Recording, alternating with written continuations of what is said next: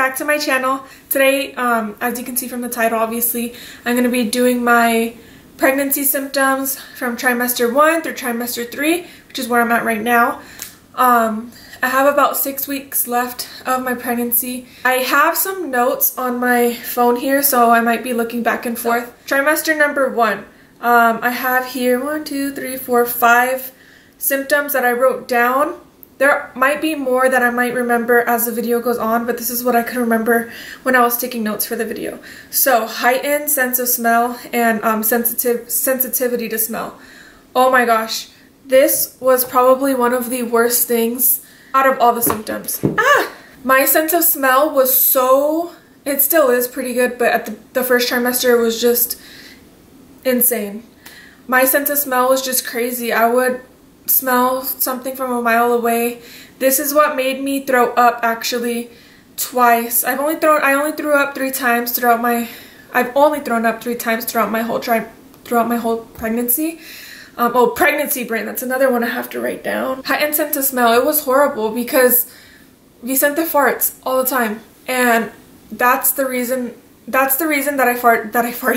That's the reason that I threw up the first time, was because of Vicente's fart. We were all taking a picture the day before Christmas in front of the Christmas tree at his aunt's house, and it was just all the cousins. We were all crammed in together by the Christmas tree, and Vicente was kind of like kneeling down and I was standing up, and I don't know what the heck happened or why the heck he thought that this was fine, a right place to do this, but he farted. And as soon as he farted, I smelled it, and I was like, and I just looked at him, but I was like, did he fart? Like, was that really a fart? And I'm dumb because I took another like whiff of his fart, and he said, all right, let's get out of here, I just farted. And when he said that, like, it's like if I smelled it 10 times worse.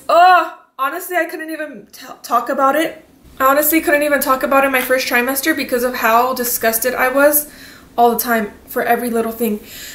So as soon as he farted and he said that he farted, I ran outside the house because I started gagging and I just threw up everything. We had tamales and I had hot chocolate from Starbucks right before too.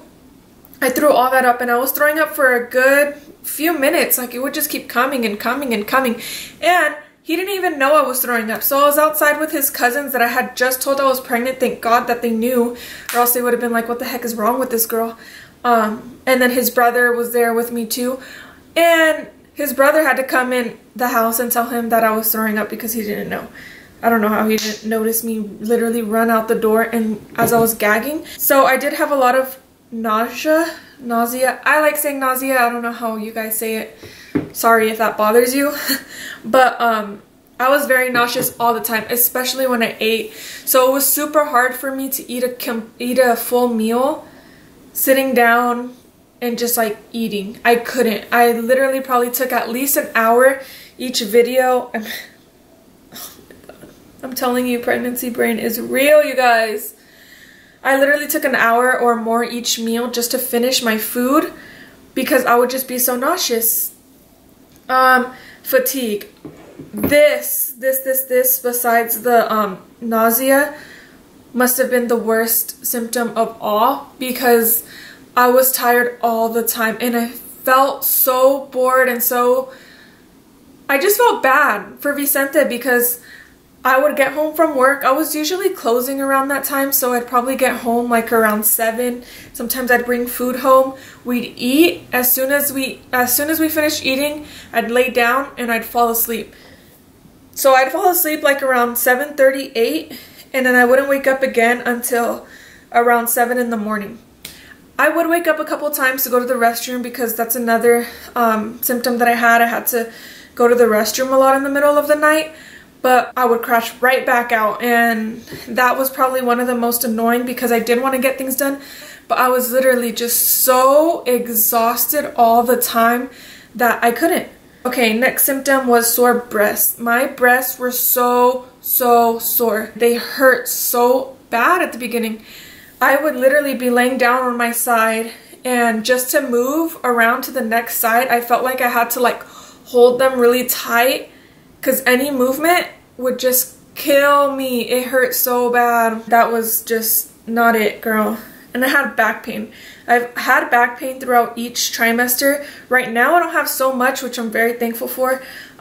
But back pain was really bad too. It was really hard for me to switch from side to side when I was sleeping at night. So Vicente would actually have to get up from the bed when we were both sleeping and help me turn over, because obviously when you're laying on one side the whole night, I don't know if it happens to you, but definitely happens to me, the side of me gets sore and like tired or numb or something, so I have to switch to the next. So that was another one that was horrible. Okay, that's all I have on my notes for my first trimester. Second trimester was definitely the best trimester of all. It was when I started feeling myself again. I didn't have so much nausea. I didn't, nausea, I don't know, I'm sorry. I felt myself the most. I did start to grow a little belly, but you feel so much more energized and rejuvenated. So that was amazing to me.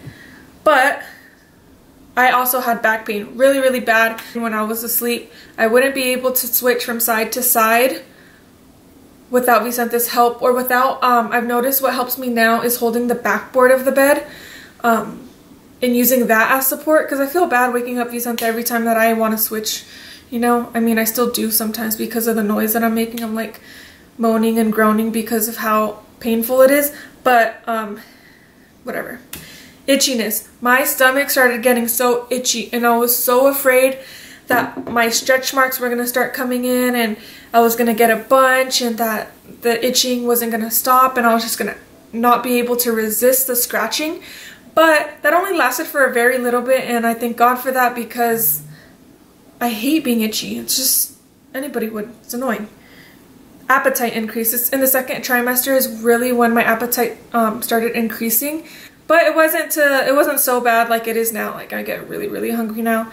But my appetite did increase, so I did include more snacks throughout the day. More trail mix is what I had a lot in my second trimester. Discharge. Discharge is the worst. It's like, that was, okay, it's not the worst at all, but I just hated it. I hated going to the restroom. I would finish, come out, and then I would feel the discharge come out, and that's what I hated. I hated that I literally just got out the bathroom, finished wiping, washed my hands, everything, and then I felt the discharge come out, and I have to go back to the bathroom and wipe again, because nobody likes that feeling, you know? So yeah, that was a lot second trimester, and it's really, really, really died down now, which is amazing. Urgency to pee. Second trimester, more than now, which is funny. I just had a huge urgency to pee.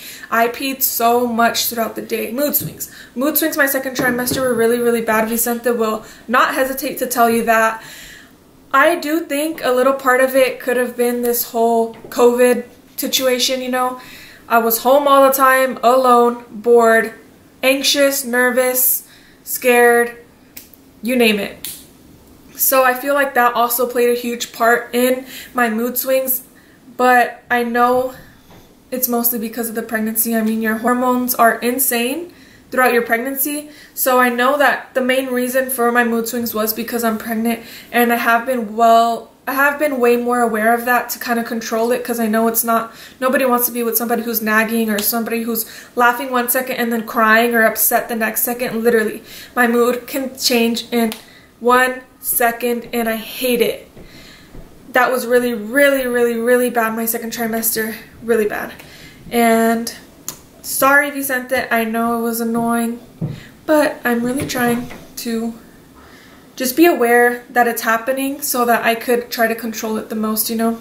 Alright, so now it looks like we're into trimester number 3. Some of the symptoms from the very beginning of my third trimester have kind of faded away, like the back pain. Rather than so much back pain, I've been having pain down there. So my pain down there is because baby's head is now down, so her most heavy part of her body is putting pressure down there. So in the middle of the night when I'm asleep is, again, when it gets the worst. It's hard for me to turn over in the middle of the night because the pressure down there just doesn't let you move your, just doesn't let you use your lower body, if that makes sense. So if you notice when you're moving in the middle of the night, switching sides, you're using your lower body to get to the other side. And that's what I struggle with the most right now in the middle of the night. It's horrible. It's so painful. I have to use more of my upper body to move my lower body, which is kind of hard. But when I hold Vicente's hand or like put my hand on his chest or use my backboard of the bed, that really helps. All right, next one, swelling. I've been getting so swollen. It's so embarrassing because my feet just look like a bear's foot. What I've been doing is just elevating them, drinking a lot of water. I've noticed that that really does help. And the more that I'm on my feet, the worse my feet are gonna get.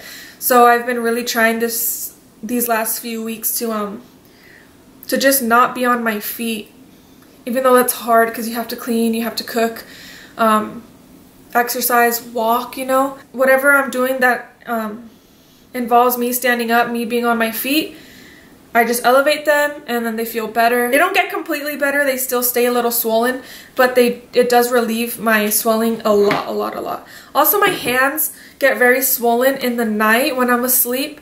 When I wake up, I notice that my hands just get very swollen in the middle of the night, and it hurts to even just close them like this because they just feel so fat.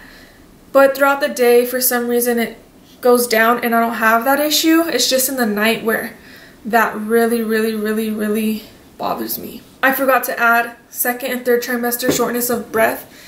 I noticed because I'm talking right now and it's hard for me to talk because I'm running out of breath. So appetite. My appetite this trimester is way much worse than my first and second trimester. My appetite has definitely increased. I remember it was so bad about 2 or 3 weeks ago where literally every 2 hours on the dot I was starving. Like, it was like I hadn't even ate. So I was eating literally every 2 hours. Now I don't have to do that anymore. I don't know what's changed, but I don't have to do that anymore. I eat every few hours and I'm okay. The last one for third trimester that I have is it's a lot harder to sleep right now. The baby is in a, well, she's very active in the night when I'm going to sleep. So it makes it a little harder to fall asleep because she's moving a lot, or I'll be on one side and then I'll really feel her kicks on this side. And so it just feels like, I'm squishing her almost. And then I'm like, okay, let me switch to the other side. Mind you, it's hard to switch sides. So then I'm taking my time to get to the other side and she moves over here.